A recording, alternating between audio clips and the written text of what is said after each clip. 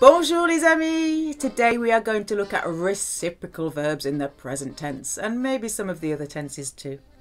ER ones. What are reciprocal verbs? They are pronominal verbs, a category of pronominal verbs, but they are the verbs that are done to, we say in English, either each other or one another. So, because there's more than one person involved, we only use the plural. So there's no need of me, myself, and te, yourself. We only need the ce, nous, and vous. So that will be themselves, ourselves, and yourselves. On se, nous, nous, vous, ils, elles, se. So thinking of reciprocal, things that you do to each other, what does s'aimer mean? Yes, to like or to love one another, each other. Past participle is aimez. These are all ER verbs, so that past participle is easy. It's got E, acute accent on. And I will explain why we may need to put an extra E or an extra S on there. Plus tard, later. We like each other very much. On s'aime beaucoup. Oh, nous nous aimons beaucoup. They don't love each other anymore. Il ou elle ne s'aime plus. Se détester. To detest one another. Past participle, nice and easy, just becomes E, acute accent. Détester. We have detested one another since our childhood. On se déteste depuis notre enfance. So it's a funny one, this, because in English we use one of the past tenses. We have detested. But when we use depuis in French, if it's still true today, we use the present tense. On se déteste depuis notre enfance. Or nous nous détestons depuis notre enfance. Do you remember this one from a long time ago? The drumming, the African drums. As much as. Autant que, autant que, autant que, autant que, autant que, autant que. Or some people can't be bothered to say, or they just say tant que, tant que, tant que, tant que, tant que, tant que. As much as that, autant que ça, tant que ça. Why do they hate each other as much as that? Pourquoi il ou elle se déteste autant que ça, autant que ça? Se disputer, what does it mean? To argue with one another. Past participle, disputer. Non-stop. We have the infinity sign there, is sans arrêt. Remember, no T. Can't hear the T at the end. Sans arrêt. Sans cesse. You can even say non-stop. Why do you argue non-stop, you two? Pourquoi vous vous disputez sans arrêt ou sans cesse or non-stop, vous deux? Do they argue as much as that? Ils se disputent autant que ça, autant que ça. S'embrasser. It means to kiss one another. Ooh. S'embrasser. Past participle, embrasser. You kiss each other non-stop. It's embarrassing for others.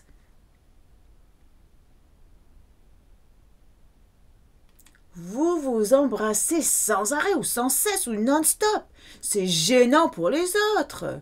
Remember, gêner, to bother. You can use embarrassant, but gênant is used so much more. Do they kiss each other as much as that? Il ou elle s'embrasse autant que ça, autant que ça. Se donner. To give one another. Past participle, donner. We're going to look at some expressions using donner un coup de, un coup. We've used un coup to mean like to go for a little drink. Aller boire un coup. Okay, so it can mean several things. It can mean a little, like let's go for a little drink. Un petit coup. It can mean a shot. It can mean a hit. It can mean a blow. And just little. Just something small.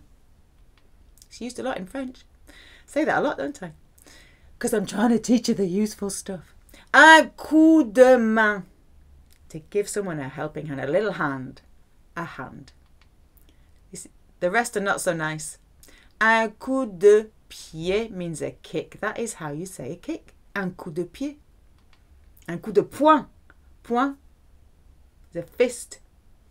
Punch. Un coup de tête. You're going to knock someone. Un coup de tête. Un coup de coude. This is your coude. It could hurt you. Elbowed. Un coup de couteau means to stab. Another way to say it is poignarder. Poignet is your wrist. The poignet. Okay. To stab. Hopefully you don't need that one. Un coup de téléphone. Okay. A little phone call. Give us a quick call. Fil, from the days when phones had wires, is a wire. We help each other when it's necessary. We give each other a little hand. On se donne un coup de main quand c'est nécessaire. Another way of saying is quand il le faut. Nous nous donnons un coup de main. You swallow the D a lot. When people speak fast, they're going to swallow the D. Un coup de main quand c'est nécessaire. Quand il faut. Quand il faut. Get used to the merging French. They kick each other under the table all the time. Il ou elle se donne des coups de pied sous la table tout le temps. Tout le temps, coup de pied. Punch! If you think you had some paint on your fist, you would leave a mark like a dot. And dot in French is point, point, point, point, like when you do your email address, point com, point. And it sounds the same. It's not spelt the same, but it sounds the same. Donner des coups de poing, punches. To be allowed is to have the right. Avoir le droit de. You're not allowed to punch each other. Vous n'avez pas le droit de vous donner des coups de poing. To telephone, donner un coup de téléphone, donner un coup de fil. Fil, donner un coup de fil is still used a lot. Fil, as I said, means, it can mean thread. It can mean wire. We have filatures, don't we, in our light bulbs? We telephone each other 3 times a day. On se donne un coup de téléphone 3 fois par jour. Un coup de fil 3 fois par jour. Nous nous donnons un coup de téléphone, un coup de fil 3 fois par jour. Could you say se téléphoner? To telephone one another. Téléphoner, past participle. Do you telephone each other every day? Vous vous téléphonez tous les jours? We used to. We used to telephone each other for hours. Used to. Used to is the imperfect. We need our imperfect ending now. On se téléphonait pendant des heures. Pendant, where the grandfather clock said, pendant. Nous nous téléphonions, aimons, pendant des heures. So, téléphoner, in the imperfect, you take the nous stem and you add the endings AIS, AIS, AIT, IONS, IZ, AIENT. And remember the last one, the il, elle, téléphoné, sounds like the first 3. Je téléphonais, tu téléphonais, il, elle, on téléphoné. So 4 of them sound the same, the first 3 and the last one. The 2 middle ones are téléphonions, you've got the E sound, and téléphonier. Se quitter. Okay? To leave one another, it can just mean, you know, we both went to work, on s'est quitté. To go on one's way. Or it can mean we separated. Quitter, past participle. We're separating, we're leaving one another. On se quitte. Nous nous quittons. They separated Ed last year. It is the present perfect. All pronominal verbs, including reciprocal verbs, have the auxiliary verb être. They were our wannabe VIP verbs. Okay, we had the VIP verbs, which were the verbs of movement like aller, venir, monter, descendre. There's only a small group of them, around 15. The much bigger group, these wannabe VIP verbs, are the pronominal verbs. They all go with the auxiliary être when you are talking in the present perfect. Il ou elle se sont. You have to conjugate être now, not avoir, because it's être the auxiliary. Ils, elles se sont quittés l'année dernière. Instead of se quitter, you could say se séparer if it's something a bit more permanent. Se parler, to talk or to speak to one another. Parler. What are they talking to each other about? This in French would be expressed as about what, first of all. You could actually stick it on the end as well. So what's about? About is de. De can mean about, de can mean of, de can mean from, de can mean by. Right, and now the duck. This is thanks to Lynn for this suggestion. Quoi, quoi, quoi. Okay, de quoi il ou elle se parle. The word what can be different in French depending on the context. We will do that another time. De quoi il ou elle se parle. This is our quoi duck. We haven't spoken to each other yet. Haven't. Present perfect. Don't forget where yet goes. On ne sait pas encore parler. Not yet. So in French, they would say, we have not yet spoken to each other. Nous nous sommes pas encore parlé. Se regarder. To look at one another. Past participle, regarder. Why are you looking at each other like that? Pourquoi vous vous regardez comme ça? Là, là, Tommy Cooper, comme ça. We used to look at each other for hours. Used to is the imperfect.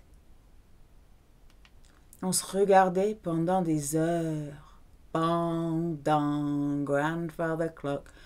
Pendant.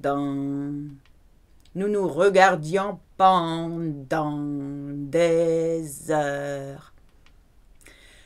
Imperfect, you take the nous stem. Je regardais, tu regardais, il, elle, on regardait, nous regardions, vous regardiez, il, elle, regardait. Sounds like the first three. What is the imperfect? Okay, we have this picture. The imperfect is used for setting the scene, which is why we have the curtains there. Like once upon a time, il était une fois. It's used for the wasing and wearing. It's the past tense. We don't know if it's finished yet. It might have finished. It might not have finished. It doesn't matter. Okay? I was looking. You were looking, wasing, wearing. That's the spinning top. In English, the imperfect is also used to. I used to. Something that you used to do habitually or frequently or not frequently or never. Right? That's the baby, the used to, when I was younger, when I was a baby. And then we have the meandering path. Because the present perfect, the action's perfected, it's over. It's not such a splat with the imperfect, it's more of a meandering line. The action may be finished, might not be finished. And we have our Zen lady, who's in touch with her emotions. It's often used to talk about emotions. And she's pretty Zen. We don't know when the action started. We don't know when the action finished. It doesn't matter.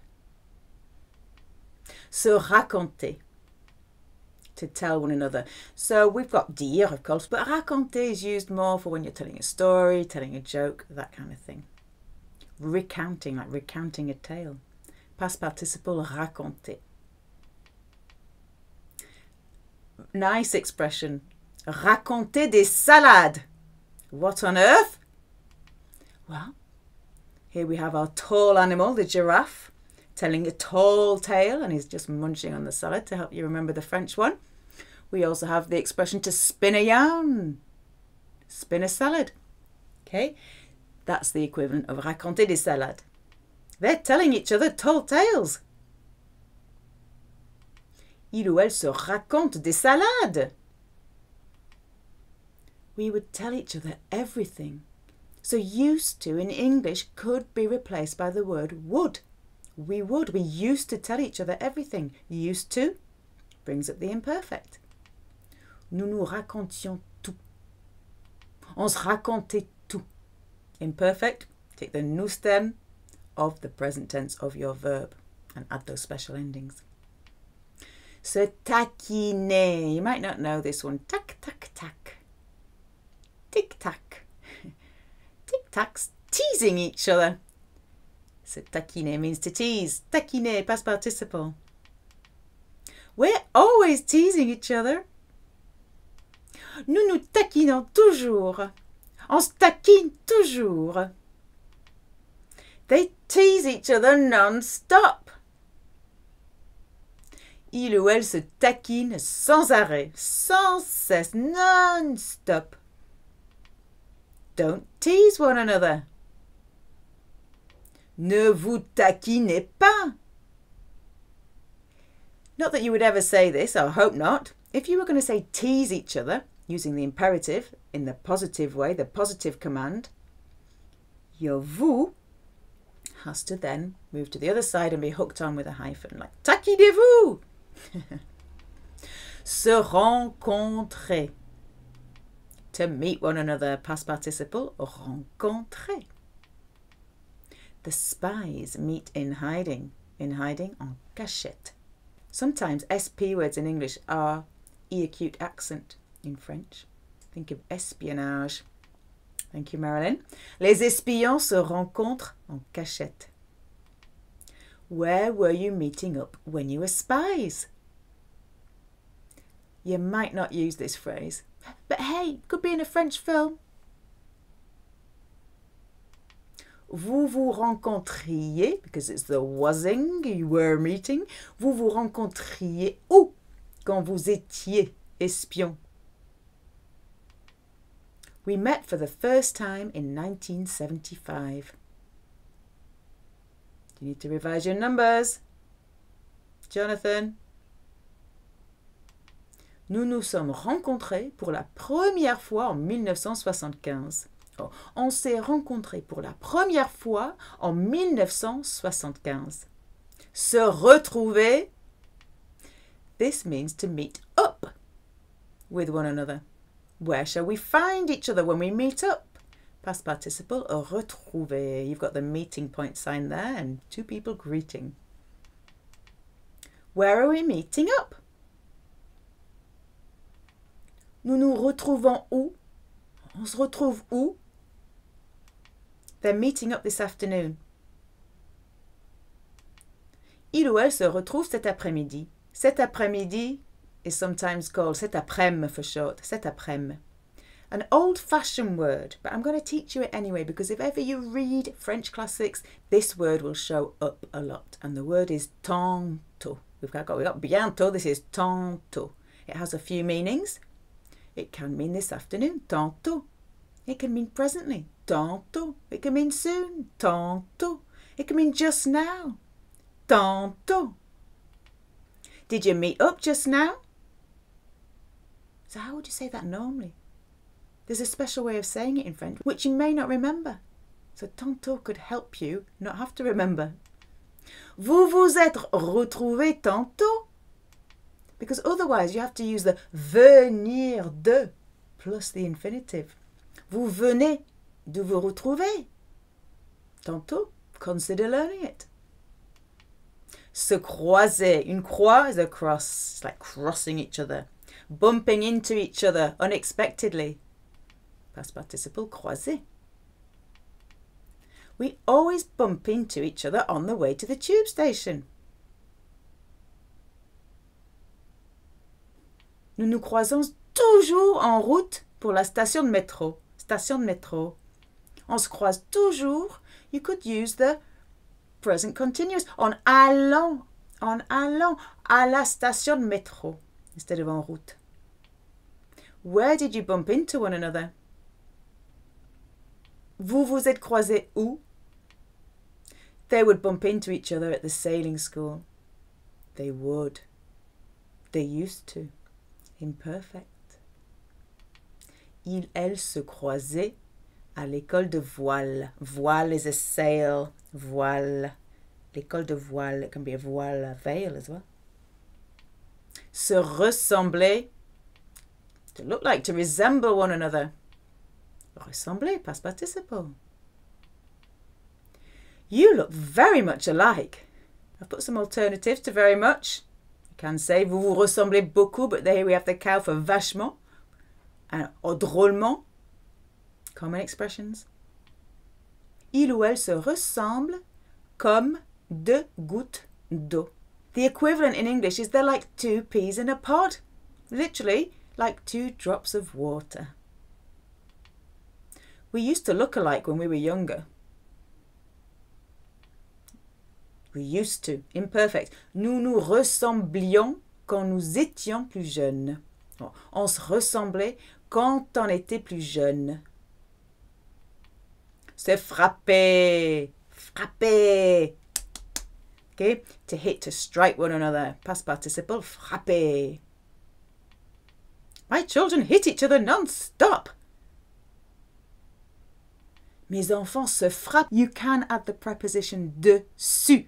Dessus. Se frappe dessus sans arrêt. Sans cesse. Non-stop.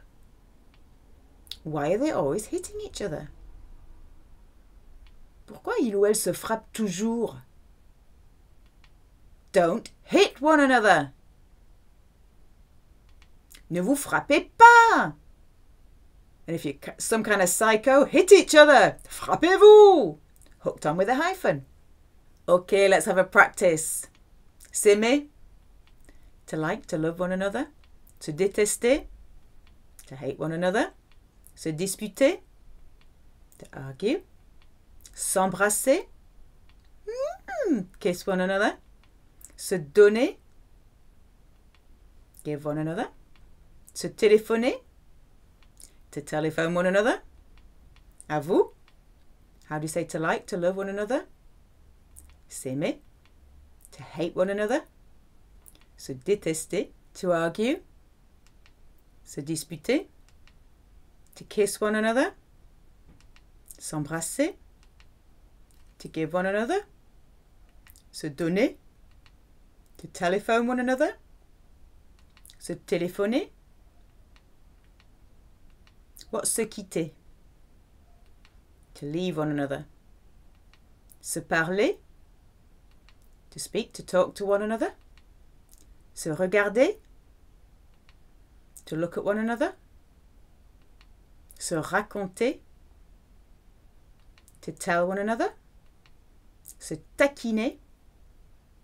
Annoying tic-tacs. Taking the mickey out of each other. To tease one another. À vous, what's to leave one another? Se quitter. To speak, to talk to one another. Se parler. To look at one another.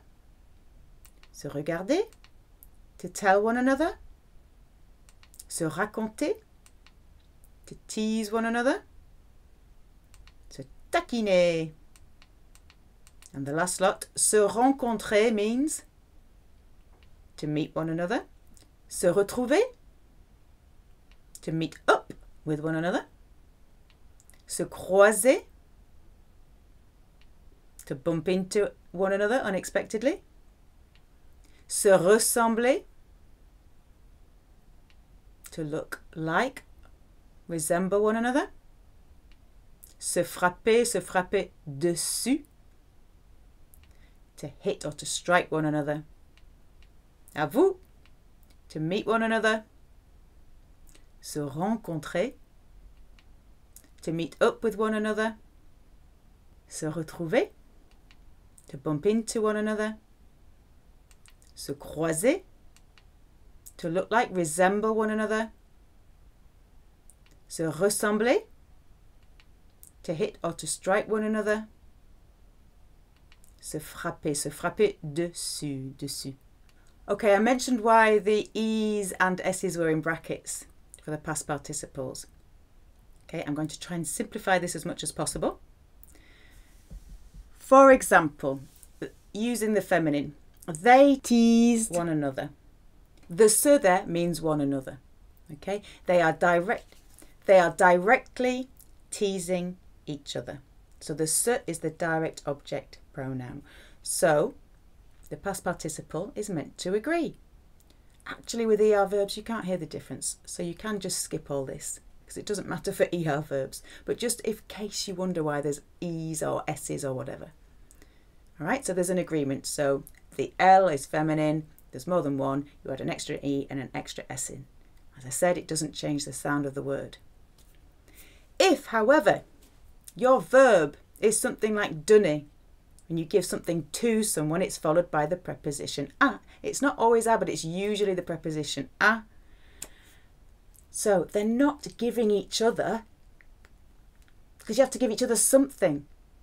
So now the se becomes an indirect object. Okay, because in this example, elles se sont donné la main pour monter les escaliers. They gave each other the hand, is how you say they held each other's hands. They gave each other the hand to go up the stairs. Okay, so the direct object is the hand. They gave the hand to each other. So the each other now becomes the indirect object pronoun. For some reason now, there is no agreement. So the verbs that we've been using here are parler à, there won't be an agreement. Téléphoner à, there won't be an agreement. Donner à, there won't be an agreement. But all the other ones, there would be an agreement with the subject. However, if you can see on the middle example there, la main, which was the thing that was given, la main was given, comes after the past participle, donner. If the thing that you are referring to goes before the past participle, now they had the bright idea that you should make it agree. Yeah, you should. Okay? And it has to agree with the direct object. So, elles se la, let's imagine la is referring to the hand, elles se la sont données. La now comes before the past participle. And now they want you to make it agree with that direct object, which here is la. Wonderful. It doesn't matter for ER verbs. For some of the irregular verbs, there may be a change in sound. I'd say just forget it and get it wrong. Merci les amis. Au revoir.